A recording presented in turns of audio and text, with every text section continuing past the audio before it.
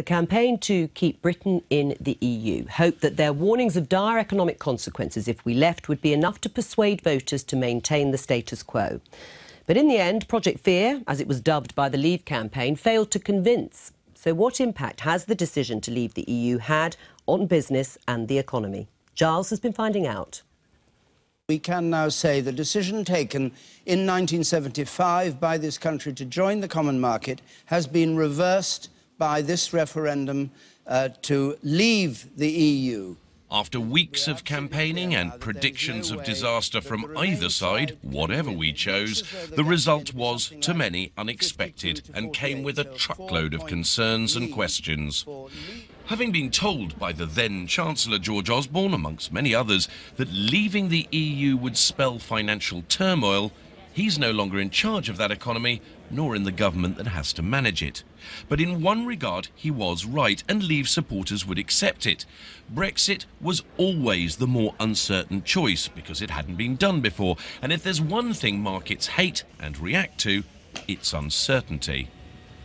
Across the world's markets that morning, sterling fell against the dollar, UK's credit rating was downgraded, the FTSE 100 and FTSE 250 fell, as did shares in banks, and the IMF cut economic growth forecasts for the Eurozone. Did it mean that Project Fear was becoming Project Fact? Now, loath as I am to set up a straw man just to knock it down again, here in the Treasury, of course they are watching the UK economy to see whether the vote to leave has had an effect on it. But when you're trying to decide that, it really rather depends on where you're coming from. If you're a Remainer, you're going to be looking for evidence that they were right, it's all a disaster and it's all going to go wrong. If you're a Leaver, you're going to be looking for evidence that backs up the fact that it was all fine after all. And the truth is, it's really too early to tell. Frustratingly, that provides no reassurance for either side right now. But as economists who supported Brexit gathered in London last week, they were, perhaps unsurprisingly, upbeat. Often overlooked is that government borrowing rates are now at their record level of all time. Admittedly, borrowing rates for many countries are at low levels, but it suggests that international investors have not discriminated against the UK. It highlights the fact that the UK government, if it wanted to, with a new Prime Minister, could borrow incredibly cheaply for infrastructure investment. So when you actually look at the markets, look at what's happening as opposed to listen to what people are saying in some respects.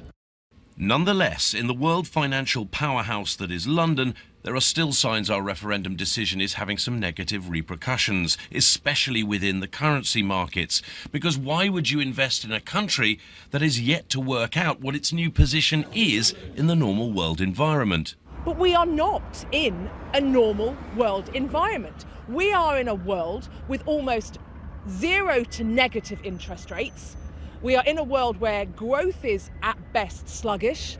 The US could be led by, for the first time really in 100 years, by somebody who doesn't believe in international trade and global trade as a way to secure wealth. China, the next biggest economy in the world, is slowing rapidly. Nobody quite knows how much because the official GDP data is made up, can I say? So we are not in a normal world. In a normal world, if this happened, then yes, people would be stopping investing in the UK. SoftBank's £24 billion purchase of tech manufacturer Arm will be seized on as proof of that. But in the months to come, expect supporters of Leave and Remain to cherry-pick economic news that chips away at the other's predictions. Giles still not reporting. Well, joining me now is the former Justice Minister and leading Leave campaigner, Dominic Raab. Welcome back to Daily Politics. Let's have a look at some of the data. According to the EY Item Club, after the vote to leave, the UK growth forecast for 2016 was cut from 2.3 to 1.9% and down to 0.4% for 2017. Consumer confidence fell at its fastest pace in 22 years, with High Street suffering in the wake of the vote to leave. That, according to the Society for Consumer Research, GfK. So, they weren't wrong, the doommongers, were they? Well, I think they were. The warnings of a bomb under the economy or recession have all been proved wrong on the very forecast that you just gave me, because the suggestion that there might be a cut of growth is very different from going into full-scale recession. Employment is at record levels. Borrowing levels are very good for us, as we've just heard on the report. The latest manufacturing index data has been very positive, and the FTSE 100 and 250 are at higher levels than when David Cameron came back with his EU deal in February. So look, no one has said there aren't any short-term risks, but my argument would be when we go into this Brexit negotiation and as the parameters become clearer and we're clear we're not going to end up with massive trade barriers, yes, we should focus on managing risk, but actually there's huge opportunities ahead. Let's not talk about this as a gloomy damage limitation exercise. There are golden opportunities ahead. Manage the risks, seize those opportunities. All right, there is a concession there about risks, but actually it's too early to tell, isn't it? I agree with your commentator that it's completely silly to go on looking at economic policy and economic movement in terms of refighting that ridiculous election campaign, the referendum campaign, where the arguments on both sides were frankly painful and rather silly. What you cannot do, I start the proposition, my view is, you can't actually reduce your trade links with a market of 500 million people without making yourself poorer. And I do think there's the uncertainty is causing not only the financial markets to go mad, and which they do anyway, aren't they? Because they are volatile. Right. But we have no investment taking place. We have a fall in confidence. The longer the uncertainty goes on, the more likely it is we'll go into recession between now and Christmas. Well, when do you think? Hang on. The sooner that we end the uncertainty, and I agree with Dominic, make sure that we don't put new barriers to trade and investment between ourselves and our most important market, the better. All the other things, we're going to talk about, argue about how to stop foreigners coming here, all that. I would leave that.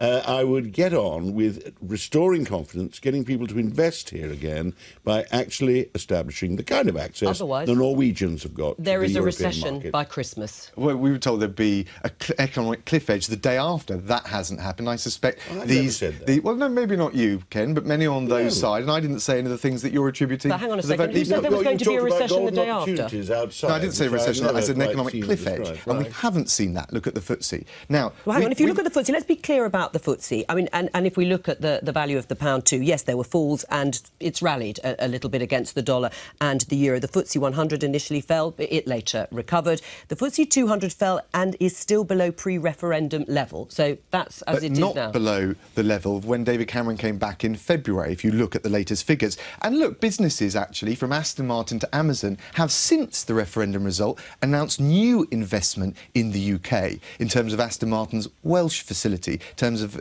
jobs here in the UK. So what I would say to you, Joe, is yes, there is some uncertainty, but it is not the doom and gloom we'd been predicting. But let's just before you make on the uncertainty though, the uncertainty will be about whether businesses hold on to their cash, they don't invest. They say that then will lead to economic problems. And isn't that going to happen? Because we've got to wait at least 2 years before we know what's going to happen. Two big things that have happened. One of the causes of the uncertainty was about the vacuum in government post the referendum when David Cameron resigned. That has been resolved mercifully, swiftly, and that's one of the reasons why both Sterling and the FTSE have rebounded. The second thing that needs to happen, and we've heard from David Davis and Liam Fox and the rest of the Brexit team, we expect this to happen by Christmas or early in the new year, is the parameters of our negotiation will become clearer. And I hope at that point it's very clear that there's not going to be huge trade barriers, and that will free up those businesses that are currently on hold with investment decisions, quite waiting to see what the lie of the land is. That has got nothing to do with the ludicrous scaremongering that preceded the referendum. Right, and that ludicrous scaremongering, as Dominic Raab calls it, this idea of a punishment budget.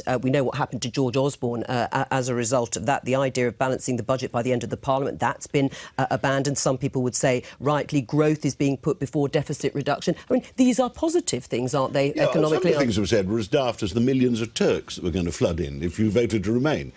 The mass media reported all the personalities and all the sillier arguments. I stick to the IMF, the OECD, the Bank of England. Mark Carney's been running the shop recently very well. It didn't convince enough people, though, to vote to stay in, did it? Well, nobody reported it. I mean, the view of the media was, on the whole, it was rather boring. That's not true, Clarke. We reported ad infinitum about those institutions. I mean, there is a view broadly that's saying many Leave voters actually felt they weren't benefiting from the so-called recovery. We've had enough of experts, and that brought it all to an end. Actually, in fairness, so, for example, IMF, Bank of England, Carney, Lagarde come out and with dire predictions. People like Professor Modi, former chief economist of the IMF, and Paul Sharp on the FPC, the committee of the Bank of England, came back and said, hold on a minute, it's not going to be quite as bad as that. What we argued is, hold on, some of the political appointees are coming out with, frankly, rather partisan assessments, which their experts don't agree with. Right, do not attack Mark Carney as a political appointee. And he is. Do not also interpret the events of the first month as a means of allowing you to go back to make all the attacks on these institutions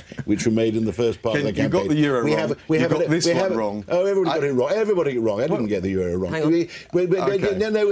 This silly populist politics is not the way of dealing with a serious economic problem. I was scrutinising Mark Carney. You cannot actually withdraw. Did you accuse him of not being independent anymore? Wasn't that the thrust of the attack against him? Well, very popular. I think the point that I made was when these people came out, when you looked, for example, Mark Carney, first up at the Treasury Select Committee, actually gave rather a balanced set of evidence. When he went on the Andrew Marr show, I did feel it was a stronger political intervention. And actually, Ken, you're shaking your head, but compare the evidence he gave to the Treasury Committee. You've won. Right, and on that, I'm being asked the question. The serious problem at the moment is you're not going to get major investment in this country. It's no good. Of course, you won't all stop. It's no good just citing one or two.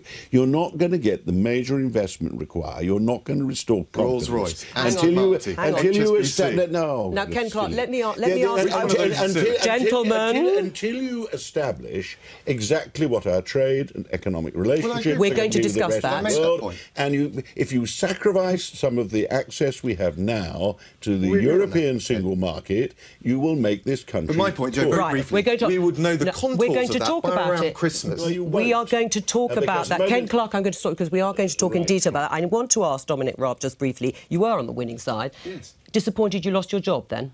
Well, a little bit. Everyone has their own personal ambitions in politics, but much more gratified to see Britain take the right decision. And frankly, I just want to make it work, and I'll support this government and at the same time, like Ken, enjoy the freedom of the backbenchers. Right. I mean, you backed Michael Gove in the leadership contest. He's no longer round the cabinet table. We saw pictures from inside the cabinet first time. How big a loss is he to government, do you think?